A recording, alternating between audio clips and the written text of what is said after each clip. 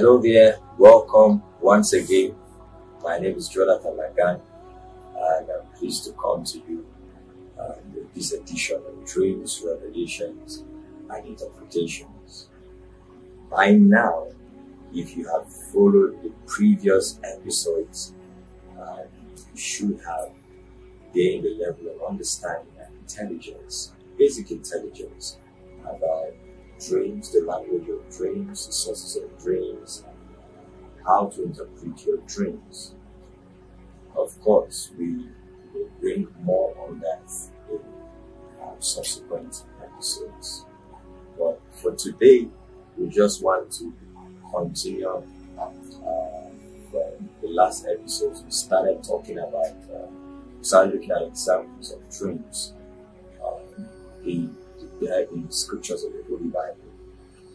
Dreams that men had from God and how they were interpreted then versus how it can be interpreted now, to see if there is a consensus between the two or if there is a difference. Because I believe if you can examine a lot of dreams and get to know their interpretations from the Word of God, you will begin to develop a hint as to how you can interpret your own dreams.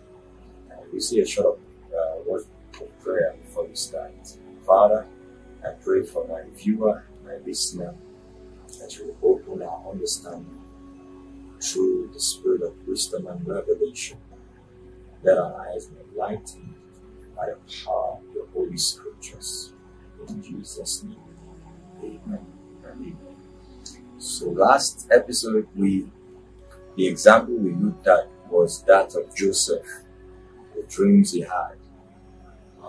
Two of the dreams he had before he was sold into slavery to Egypt. We saw how that interpretations that the people around him gave those dreams then were not completely true, were not accurate. And that happening allowed them or made them to miss what God really intended to do. Well, thank God for God's mercies that still allowed their acts bring Joseph into God's perfect will by selling him to slavery in Egypt, and then subsequently he was going to bring his way to the throne. So we want to look at the dream of Pharaoh today, Pharaoh's dream. Just look at it inductively from the scriptures and learn some tips about interpretation as we try to follow the stream of interpretation that came with his dream. Of course, you know, God interpreted his dream through Joseph. So let's get to the Word of God. Genesis 41. This is the chapter that contains the dream of Pharaoh. Then it came to pass at the end of 2 full years that Pharaoh had a dream. Now, I think in the next episode or the next 2 episodes, we will examine 2 other kings in the Word of God in the Bible who had dreams. Reason is so that we can see how the dream of one man can affect an entire nation and can change the economic, the spiritual, and the social climate of that nation. So, but we begin to deal with Pharaoh. And Pharaoh had a dream, and behold, he stood by the river. This is the dream now. He was standing by the river Nile, which is the largest and as at that time single river in Egypt. Suddenly there came up out of the river 7 cows, fine looking and fat, and they fed in the middle. Then behold, 7 other cows came up after them out of the river, ugly and gaunt, and stood by the other cows on the bank of the river. And the ugly and gaunt cows ate up the 7 fine-looking and fat cows. So Pharaoh awoke and slept and dreamed a second time. And suddenly 7 heads of grain came up on one stalk, plump and good. Then behold, 17 heads, lighted by the east wind, sprang up after them. And the 17 heads devoured the 7 plump of full and full herds. Devoured the 7 flock and full herds. So Pharaoh awoke, and indeed it was a dream. And of course we know the remaining part of the verses after. All the magicians and wise men of Egypt couldn't interpret the dream of Pharaoh. So let's look at Pharaoh's account narrating this dream to Joseph. Verse 14. And then Pharaoh sent and called Joseph, and they brought him quickly out of the dungeon. Okay, let's just go to verse 17. Then Pharaoh said to Joseph, Behold, in my dream I stood on the bank of the river.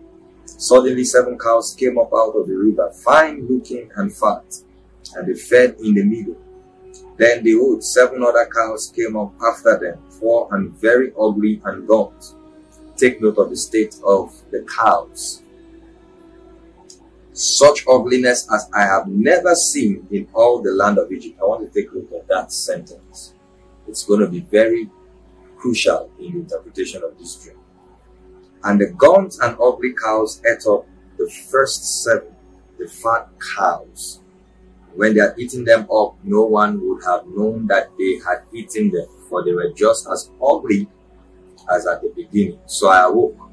Also I saw in my dream, same night, another dream. And suddenly 7 heads came up on one stalk, full and good. Then behold, 7 heads, withered, thin, and blighted by the east wind, sprang up after them. And the thin heads devoured the 7 good heads. So I told this to the magicians, but there was no one who could explain it. And before we go on to begin to decipher this dream, I want to just pick 2 verses and read them to you. Here was the statement of Joseph in verse 16. So Joseph answered Pharaoh, saying, It is not in me. God will give Pharaoh an answer of peace. If we believe that dreams come from God and contain messages that relate to our future, relate to the plan and the mind of God concerning us, we should know that the very source of that dream will also give birth to its interpretation and the wisdom behind it. Alright, Joseph still speaking, verse 25. Then Joseph said to Pharaoh, The dreams of Pharaoh are one. God has shown Pharaoh what he is about to do. Now I'll read one more verse, which is verse 32.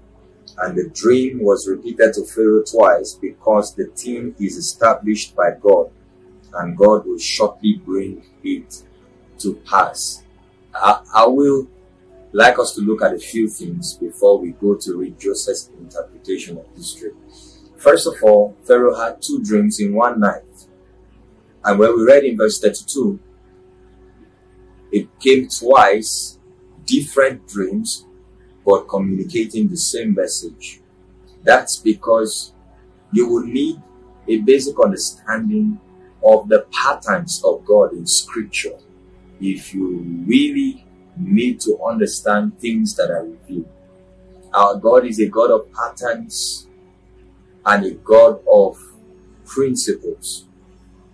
When you study from Genesis to Revelation, you find God operating with patterns, a sequence in events, in creation, in everything that concerns where the hand of God is involved. I believe the reason is those patterns can leave a trail that brings us into the understanding or into the know of what God intends, what God has in mind, or what God is about to do. So you need the understanding of patterns. And one of the patterns you must be able to understand in Scripture is the symbol of numbers. We'll talk about that in another episode.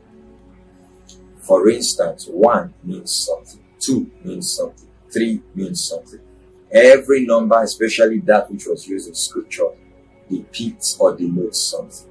In the case of 2, 2 speaks mainly of agreement or witness. The Bible says in 2 Corinthians, I believe chapter 13, that in the mouth of 2 or 3 witnesses, a word is established. So number 2 speaks of, to confirm something. Jesus said in Matthew 18, I believe in verse 19, that if 2 of you shall agree at touching anything, if 2 of you shall agree, 2 shall agree. So 2 is also the number for agreement. So when God is trying to communicate something to you, he may repeat it again so that you can be sure this is coming from God and it has been predetermined by God to come to pass shortly, particularly if that dream contains messages about future events. Now that established, let's go into the dream proper. First of all, I want you to take note of the objects used in the dream. The first dream, we had cows. 7 fat and fine looking cows and 7 ugly and slim cows, malnourished cows. And then in the second dream, we had 7 ears of grain that were robust, more like they were ready to be harvested. And then we had 7 others who were thin and blighted by the east wind, as scripture tells us. And according to the first dream, the 7 fine cows came out of the water and were feeding by the water. Why will Pharaoh have this dream standing by River Nile? Remember, I told you one of the keys to understanding these dreams is to realize that God will use common objects or events or systems around us to communicate things that are supernatural or things that are way into the future. River Nile was the river of Egypt. It was a river that went round and surrounded Egypt. Ancient Egypt then depended mainly on agriculture to thrive.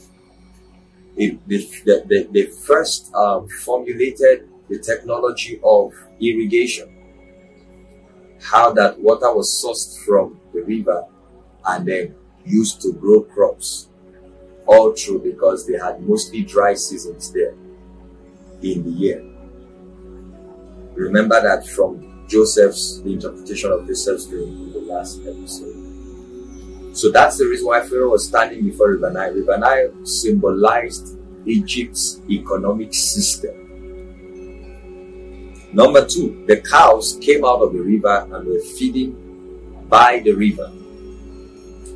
Cows are animals that depict productivity. From a cow you get milk, you get cheese, you get butter. You can also get the skin of a cow, and that can be traded. You can also butcher a cow and the meat can be used for food. All of this economic advantage coming from one animal. So this was also another symbol of the flourishing or the thriving economy of Egypt. Now, because they were well fed and fine looking, it meant that it was a season where they were going to enjoy a lot of productivity in their nation's economy, which was mainly on agriculture. The second dream Pharaoh had spoke about the heads of grain that were plumpy and good. Of course, we know that plants grow in respect to seasons. So these 7 spoke about seasons again. 7 seasons where the harvest of Egypt was going to be good. But then from the first dream and the second dream, we saw that there were 17 and ugly cows that came out from the water and swallowed or ate up the other cows that were fine looking. And then the grain, the heads of grain that were thin and blighted by the east wind that came up and then devoured the plump heads of grain. First of all, understand that cows are herbivorous. Cows are not carnivorous. They don't eat flesh. So imagine if you had this dream, if you were the one who had this dream.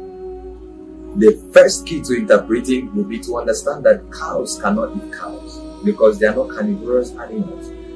So to interpret it literally will be taking you far away from the significance and the very interpretation of the dream. Cows are carnivorous, but why would a cow eat and swallow up another cow? That's because these cows were not, God was not referring to cows in itself, but was referring to their significance of productivity in respect to the economy of Egypt. So God was showing that there were going to be 7 years of plenty and productivity. These years were going to be marked by bumper harvest and productivity. So much that there will be enough to spare even to the next planting season.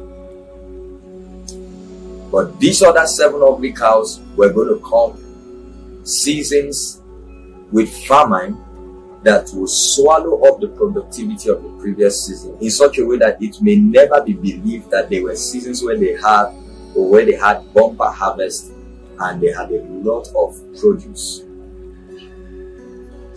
Then the 7 heads of grain that were plump and good, and the 17 heads of grain that were blighted by the east wind. Of course, plants don't eat plants.